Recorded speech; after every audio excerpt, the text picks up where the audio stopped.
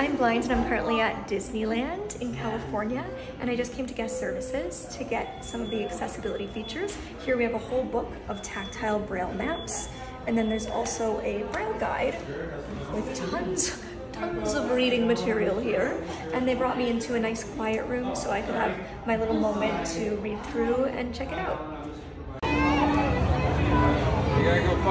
On the plaza at the entrance to the Sleeping Beauty Castle, there's words carved around a compass design that capture the spirit of the land.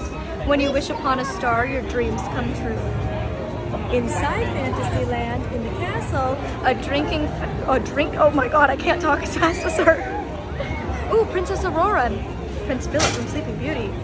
There's a medieval style tent with a gold-edged canopy. There's horses. There's a garden out front. Excalibur, there's a sword, in a stone.